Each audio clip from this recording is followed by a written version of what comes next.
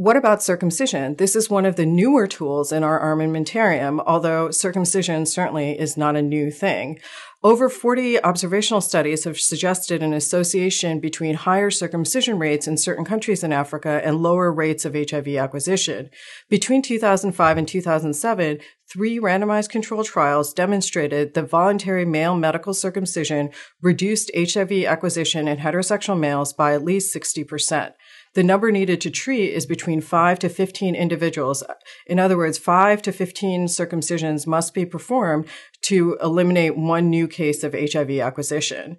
In 2007, reviewing this evidence, the World Health Organization recommended voluntary male medical circumcision as a part of a combination HIV prevention treatment approach in regions that have high heterosexual epidemics, high rates of HIV, and low prevalence of circumcision.